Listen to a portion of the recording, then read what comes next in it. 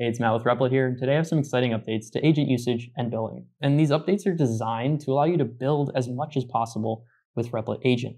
But we know that billing can be a sensitive topic, which is why we wanted to be proactive and transparent about communicating these changes to you all, our users.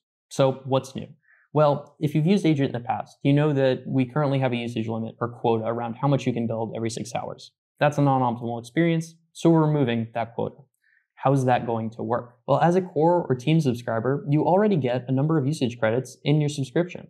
Those credits are automatically applied to things like deployments or databases, and we're including Agent in those too. So now, included in your membership, every month, you'll be able to use Agent unrestricted without any additional charges.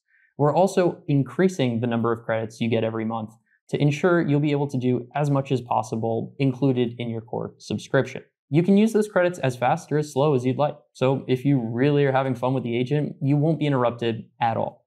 Once you use your credits, you'll have the option to continue paying for usage through usage-based billing. Now, we want to make sure it's easy to monitor your spend on Replit Agent, which is why we're adding in notifications on spend as well as limits that you can set at the account level. We'll also be adding an AI pane to the usage page so that you can see exactly how much Agent is costing across your projects. Now, a quick note on exactly how we'll be billing. We're going to bill agent usage based on checkpoints. You can think about a checkpoint like a Git commit. If you're unfamiliar with Git, think about it like a series of steps or actions that the agent takes to return something to you, the user.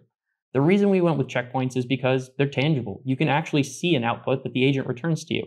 Some other similar tools charge on things like thinking tokens or processing steps, but we feel that's a bit opaque and it doesn't exactly represent the work that's being done. So in an effort to be more transparent, we're billing based on the checkpoints that the agent makes. Again, you'll be able to see all of this information in your account under your usage page. I'm Matt with Replit, and this has been the changes we're making to agent usage and billing to enable you to build better applications and more applications with Replit Agent. Until next time, peace.